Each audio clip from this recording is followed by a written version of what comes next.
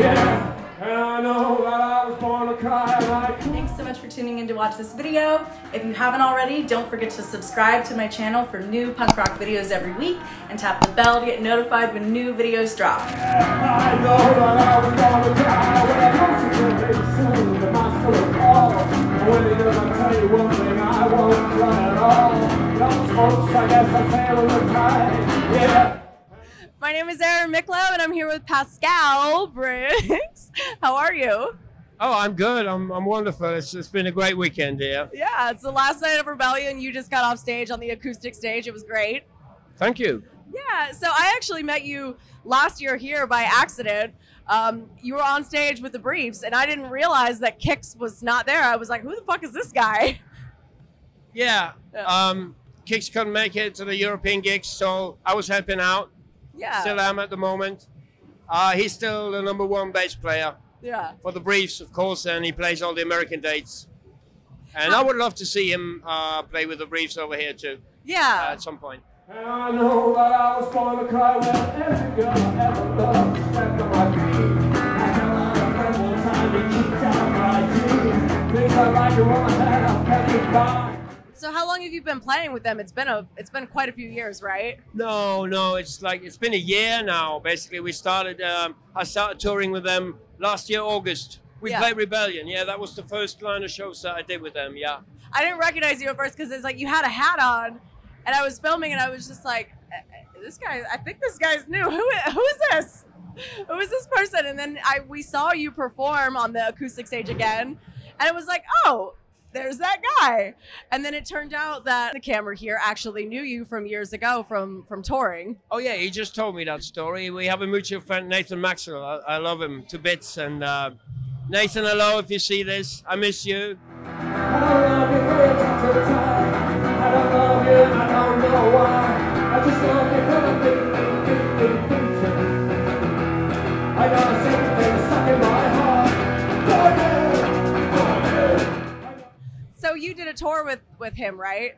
Yes. Was it with Flogging Molly or with his other band, the Bunny Gang? No, it was with the original Bunny Gang. Yeah. That's yeah, I was really impressed by that. My booking agent, she played me like she was like, "Hey, you wanna go on tour with a guy from Flogging Molly?" And I was like, "Yeah, I don't know. I'll check out his music." And then I did. I listened to one of his songs, and I was like, I called her, and I was immediately, I want to tour with that guy because his music is so heartfelt and it moves me, and he's the one, you know. So yeah. Yeah, having seen your acoustic set and having been friends with the Bunny Gang for a lot of years, I could definitely see how the two of you touring together would make sense. Your music is kind of similar in the way where it's very soulful and melodic and soft, but still has that power behind it. Yeah, we're soft boys, yeah. But it we still have a has lot the of power tattoos there. and stuff, but yeah, we're soft boys. Powerful soft boys.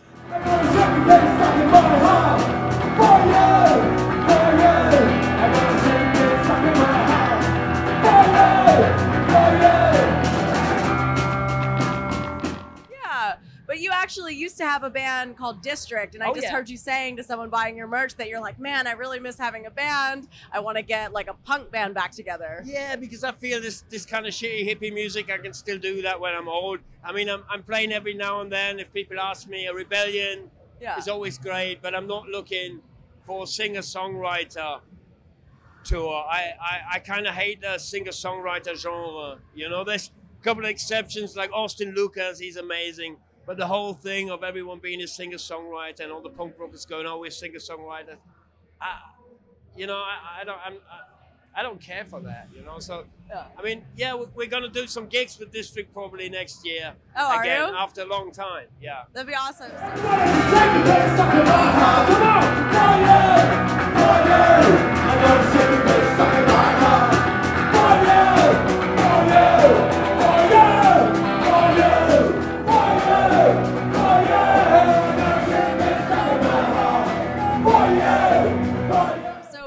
What was it that kind of made you veer off on this? Was it just testing the waters of wanting to maybe see what it was like to be a singer-songwriter and then realizing, no, I really prefer a band?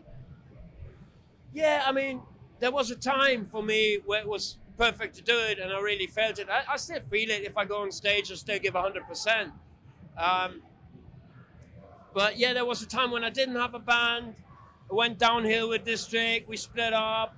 I didn't get along with people. I was drinking too much, you know. So, and I was getting depressed, and I was spending time by myself listening to Hank Williams and all that music. And then, yeah, I just out of desperation, I just grabbed my guitar and did this one-man thing. But I was never connected with that singer-songwriter scene, you know. Yeah. The guys with the checked shirts and the big, I don't even know, the tunnels, you know, and the beards, you know, all that scene, you know, I fucking hate it. Used to be a hungry heart. Now there's a cold heart, just a little blind. Don't you know that every cold heart can fall and come back? I remember, I mean, I've only ever seen you here at Rebellion, but hearing the stories from Joe where he was like, oh, I remember the first time I ever saw Pascal. He comes out in this like leather, like floor length army coat, military coat. No, it was more like a Crombie coat. I mean, he's exaggerated. I don't really wear much leather. I'm a vegetarian. Okay. That almost sounds like, you know, no, it was just more like a Crombie coat, really. Okay. Like a root boy thing, you know. Okay, I'm an old root boy. Okay. And then he said you had like a big grill though on your teeth. My teeth, yeah, some of them fell out. You know, I'm losing my teeth. No, he had like, he said you had a grill. Like, I don't know what the word is. No, it wasn't a grill. No. Your stories what makes are you give wrong. all the wrong information? I mean, I'm not 13. No, I have silver teeth. I still have some. I don't know which side. Some fell out. It's not a grill. I like the stories that he tells me because it's like, apparently none of it's true. It's his exaggerated version of what he saw when he Joe, you need contact lenses. And most of all, she's got a wild, wild heart. That's what I like. Don't mind, I love her all the sun. She's got a wild, wild heart. And that's what I like. Back home, to the wild, wild heart. I think it sounds like if that was grill and the leather, you know. It sounds like if that was the tour with Nathan Maxwell, there were a lot of drinks had. Yeah. So maybe yeah, that we hung out with the Rhea McKenzies that night. Oh, wow. Yeah, so, you know, that explains it maybe. I feel afraid for you on that. So the shows with District, can you talk about when those are coming up and kind of what was the thing that made you guys kind of want to get back and do shows again after you went on this journey of playing on your own? Well, we missed the band, and I must say, I mean, District is not like it's never been like a huge band in a way of mainstream success, but of all the bands that I played in, and I'm a little bit of a gypsy, you know, I have my stints here, I play with this band, and I fill in there, but District, of all the bands, is the most, it's the closest to my heart. It's my band, you know, it's important to me, not important in the music industry so much, but a lot of people love that record, Don't Mess with the Heart Punks, and I love that particular lineup, and it's the sense of humor, that band, those guys together, we have a certain sense of humor that no one understands, and I miss it. I miss hanging out with them, and the bass player, he was not for touring, you know. We had offers like to tour the States, like in 2004 when the record came out, it went down well. We had offers, and he was like, no, I'm not going to go on tour in the States, it's too much for me. So that's how it all, you know, ended. And now we feel like we want to do it again. We might do a couple of recordings. The drummer and we love each other, but we don't get along so well. So we're kind of, okay, let's not, you know, go on tour. I mean, we really like each other. We can, in small doses, maybe. Yeah. Not I mean, like we can extended. I'm going to meet him. We have a really nice conversation about how we not get along, you know. But so we might be, you know, separate hotels, and you know, but it'll all work. Yeah. You know? He's the greatest drummer. You know, this District without him, you know, wouldn't work.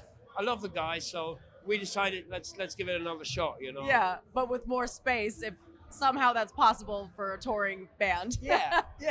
How can you like make the that Ramones, possible? you know, CJ, you know, he followed them on his motorbike. I don't have a motorbike, you know.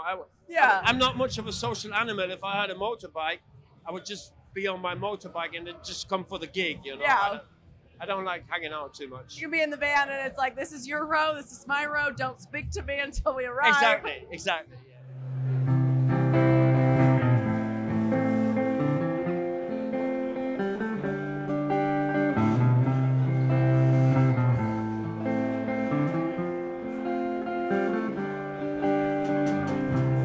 Clear night for love, it's a clear night, a clear night.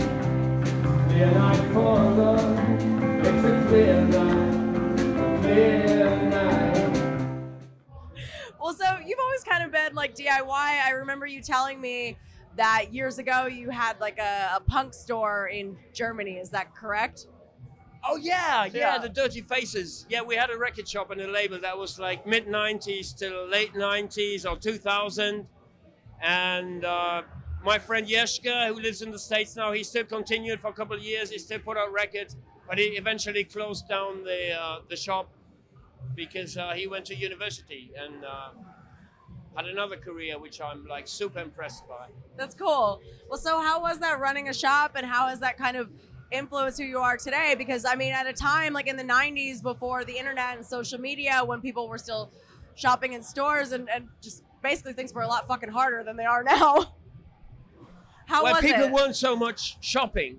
They mostly came to drink and Yeah. to meet up, and then it was a, you know, more like a social club somehow. I mean, people bought records. We had good records, Yeah. too. And we put out records, you know, Yeah. so music was important, but it was more like the punk scene and the street punk scene at that time. It came back in the 90s.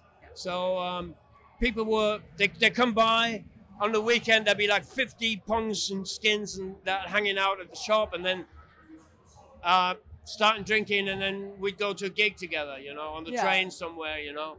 And it was a very, very important time Yeah. for me. But the shopping and the shop and the business side was not so much part of it. I was a terrible businessman. I never opened the shop in time. I slept there in the shop window. I was like really no, you know, it wasn't good. And also, me as an American, that all sounds very European. I mean, it's a very different culture. Yeah, I think so. Yeah, it's very different. We don't really have stores like that where you can just kind of hang out, but I did notice that in Berlin, it sounds like Yeah. your store was kind of similar to what Cortex is today. Oh yeah, maybe. Yeah, a little more run down than Cortex. You know, Cortex is kind of posh compared to what we have. Yeah, I mean, I'll send you.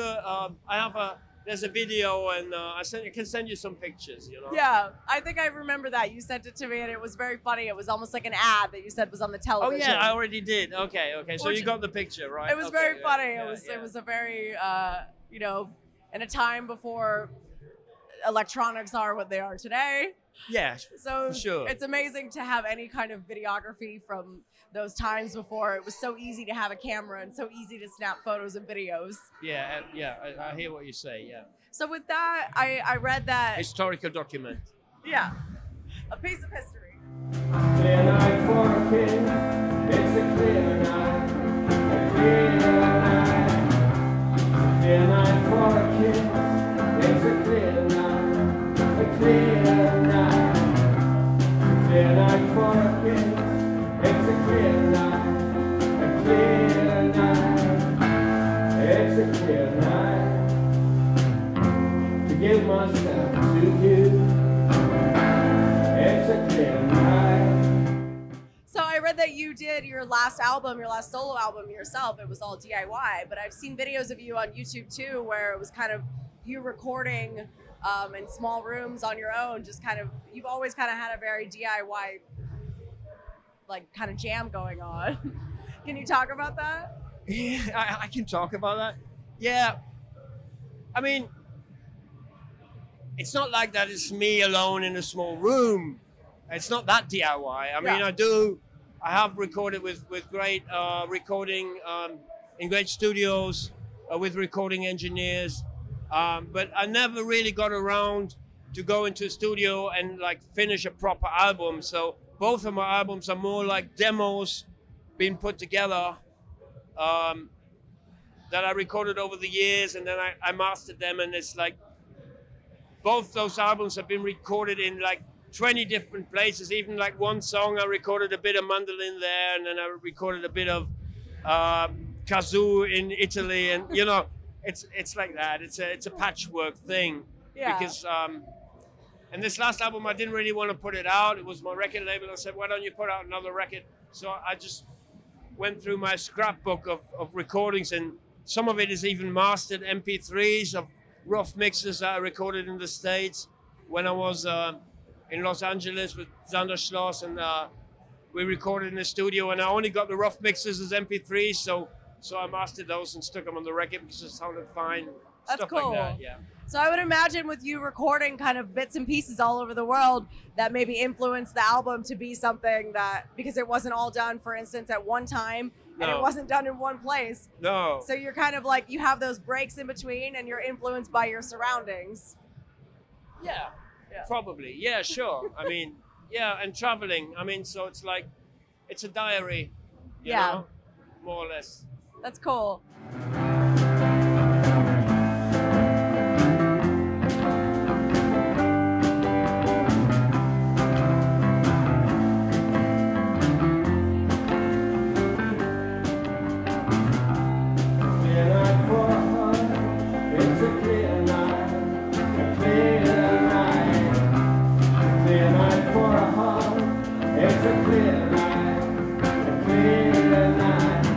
So what's next for you? Obviously the upcoming shows with District, but do you have anything else in the works? Well, there's a BRIEFS tour coming up in December. Cool. A European tour, France, with our friends from the Scanners, and a London gig, and then some gigs in Germany, including the Poor and Weird Festival.